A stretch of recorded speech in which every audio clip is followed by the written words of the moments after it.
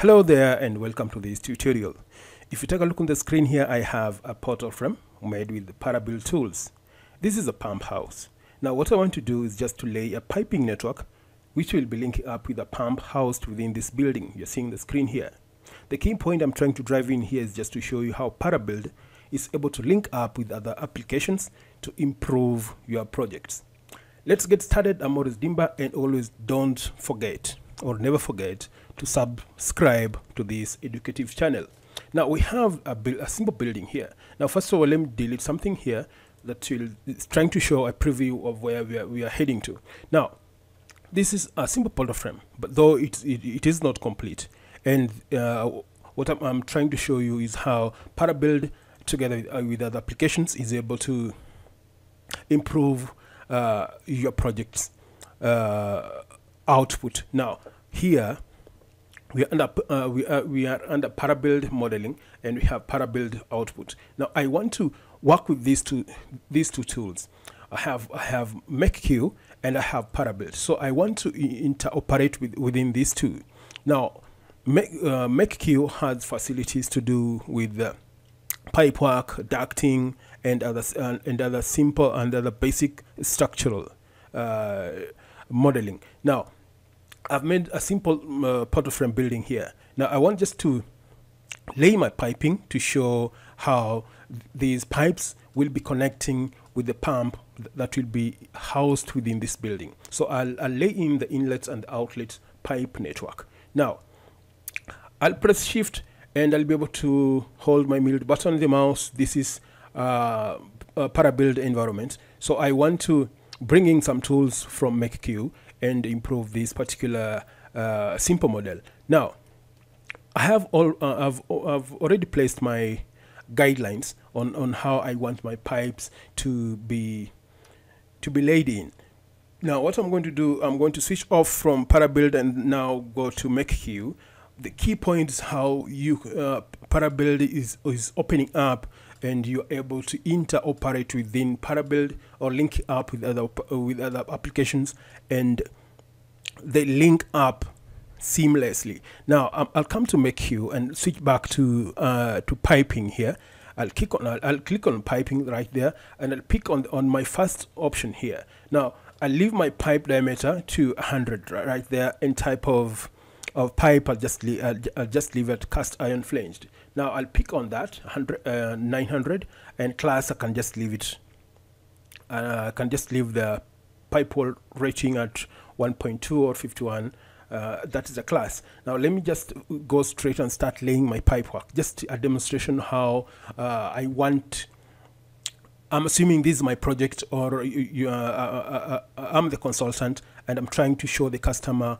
I'm trying to show the customer what he might be arriving at. Now let me just start here and start laying my pipe work right from that spot, and I'll define it to that spot.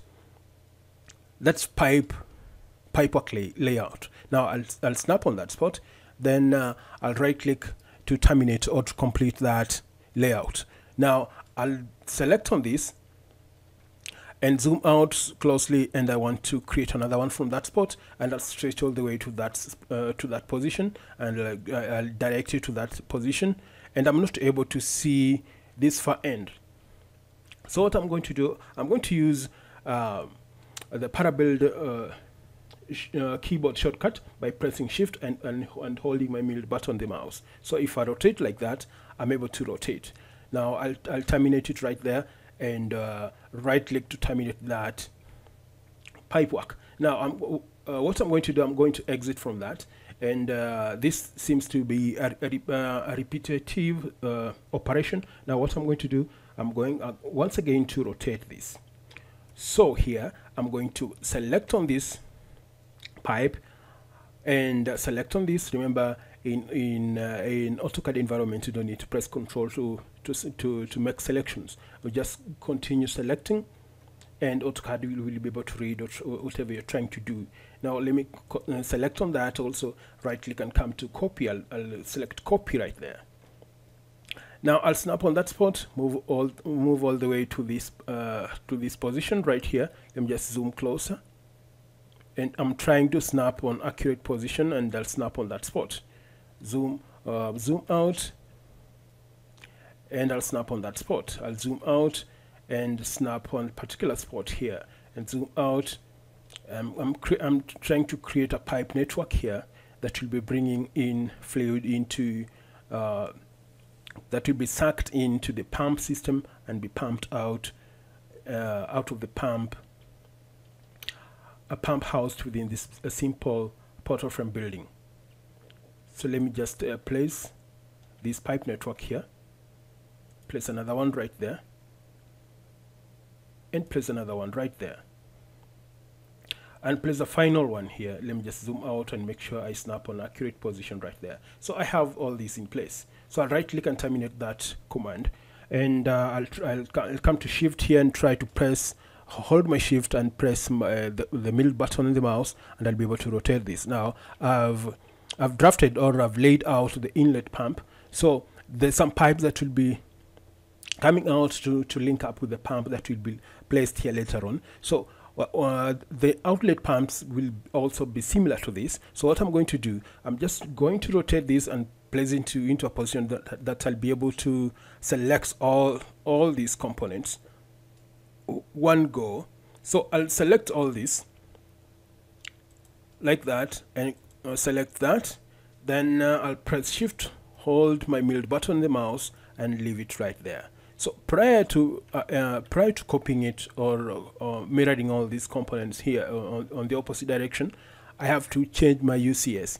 And to change my UCS, just come at the bottom end here, and on that command, just type UCS right there and enter on your keyboard.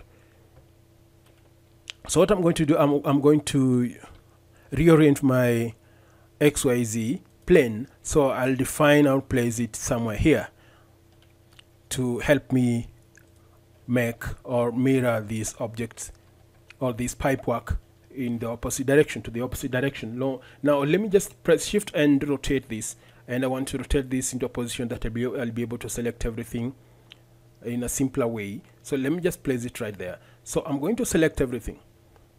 I'll select everything here, create that window, and I'll select this. So once I've done that, I'll press shift and hold my middle button on the mouse, and I'll leave it somewhere there.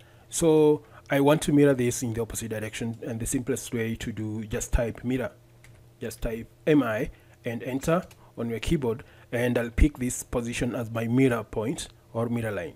So I'll snap on that spot. Make sure you snap on the midpoint of that apex connection. So I'll just move right at the bottom end here. Make sure your snap is accurate and pointing right in the exact position. I'm trying to snap at the middle point here, and due to graphics, it's somehow shifting or not snapping in the appropriate position. So once you've defined your mirror line, what I'm going to do, I'm just going to right click to accept and click enter. So I'll just give it some time to mirror everything, so we have everything in this direction. So I'll press shift and I'll be able to turn this round. So the pumps will be laid in or will be installed at the middle end here. So let me just turn this round like this, and this is how it looks. So this is how Parabuild is able to link up with other softwares that works on AutoCAD platform. This is the beauty of using Parabuild, and I wish you'd be able to give it a try by visiting their website. Now if you switch back to Parabuild here, you'll be able to see a Parabuild output, and this is where we access all the tools for generating the drawings. So remember, if you generate a 3D drawing, all these pipes will be drafted or will be generated. So that is a point to discuss next time. So the point today just to show you how you can interoperate with Parabuild and other softwares like the MakeU if you want to create some mechanical drawings or plant drawings and you need some structures or portal frame within AutoCAD environment. This is the beauty of Parabuild. Now let me just press shift and turn it around. You can see how it looks. So if I turn it like this, you'll be able to see how my pipes are laid, and and they're able to link up with a pump that will be installed right inside this simple building.